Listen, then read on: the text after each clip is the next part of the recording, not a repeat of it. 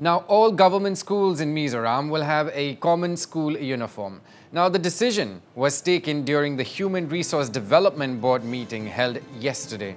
In the meeting, which was presided by the Minister of School Education, Lal Chandama, the board decided that the suggestion for one school uniform for all government schools should be relayed immediately to the government authorities.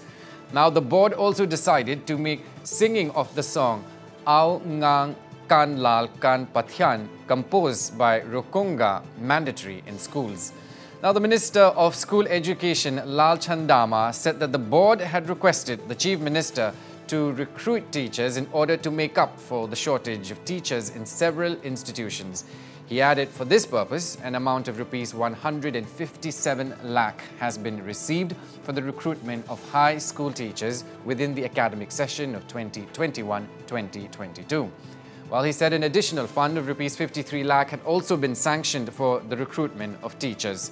Now, according to the minister, an amount of Rs 390 lakhs has also been received for 2022-2023 academic session for the recruitment of 199 high school teachers, 67 middle school teachers, 191 primary school teachers, 36 LDC staff for higher school exam centers, and 27 grade 4 workers.